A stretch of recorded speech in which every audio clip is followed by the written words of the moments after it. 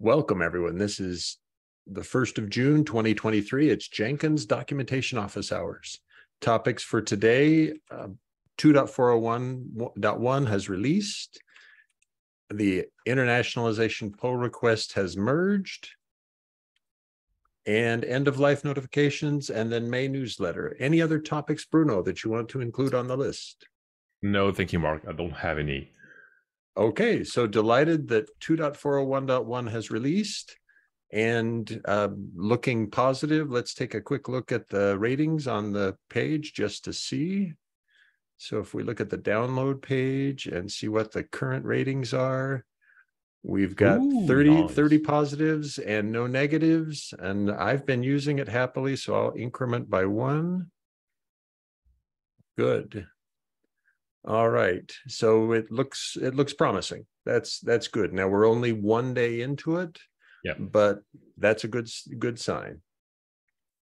The internationalization pull request from J.E. Chen has been merged. He or she, the person approved the changes I had proposed and has submitted a new pull request. Yes, so the new pull request. Jeffrey. Oh, right, Jeffrey. So probably male, right? Yes. Probably. So here's the new pull request. I won't get to this one for a while. I suspect it requires the same kinds of changes, structural and organizational adjustments as the earlier one did. There are things that were in the old wiki that have a place in the new site, in the current site, but not exactly a direct translation, right? There are better ways to approach it. So I've done a first review, but just on the syntax, it won't help that much. But yes, now good. It's work for the grown-ups. Well, thank you for doing that. That's great. Oh, and they did it again off their master branch. Okay, yeah. Thank you for the reminder for them. It's not a terrible inconvenience, but it just complicates my life as a reviewer when someone uses the master branch instead of on their own copy, instead of using a feature branch or a separately named branch. But to be totally honest, it's not that clear in the documentation I linked in my comment. Oh, good. Okay, so we should make it more clear. Yes, it's written something like to a branch, but not to a new branch that is not main nor master. So I should do that. Great.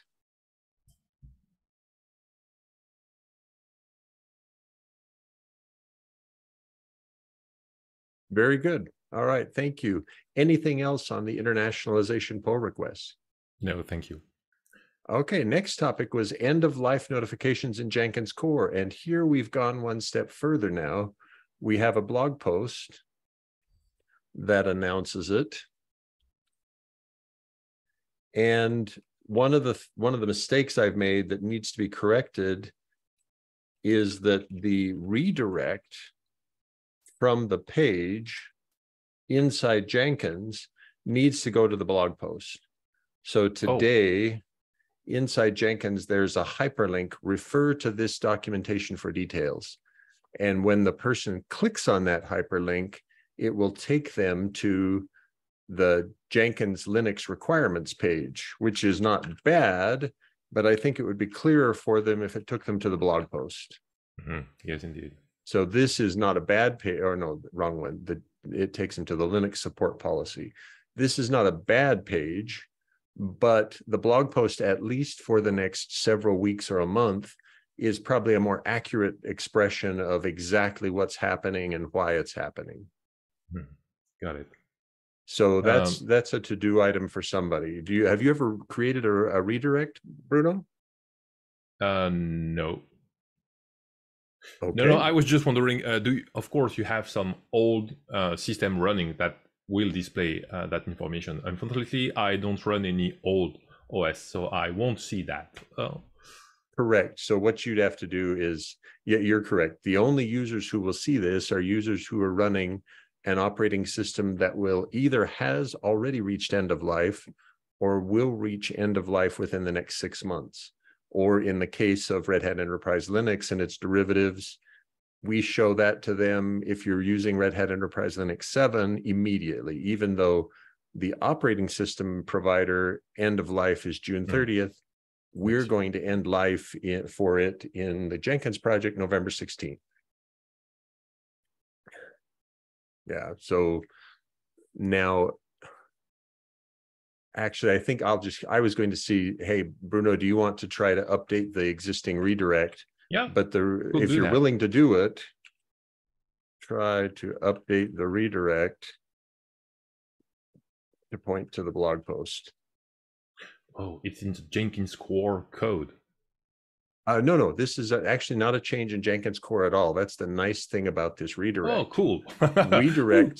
redirect. So if we were to look inside the pull request, we can find the URL. Oh, okay.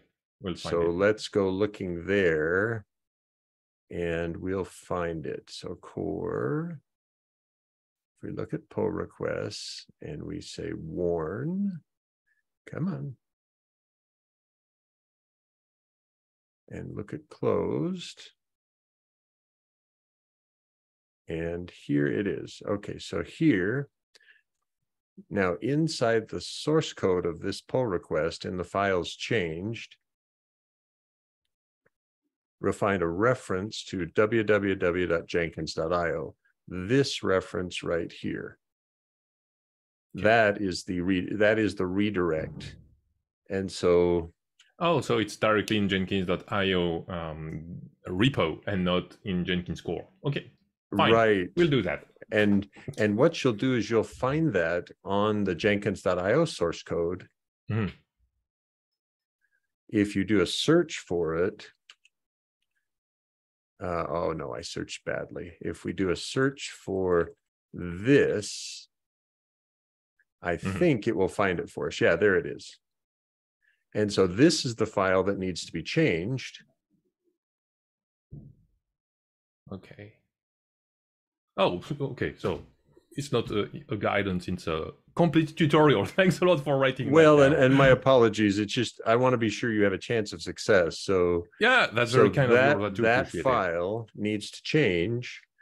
And what it needs to change to is point to the blog post instead of the Linux requirements page. Okay, thanks a lot, Mark. This is a recipe for success. Right. Okay, great. Then the next topic we had was the May newsletter, and there Marco's submissions. I'll hopefully get to those late today, because now that we're past the end of the month, I can say with confidence which things happened and which didn't. Yeah. All right. Any other topics, Bruno? No, thank you, Mark. Okay, let's call an end for today and see everybody in 20 minutes at the live stream on what's new in Jenkins 2.401.1. Okay, we'll attend.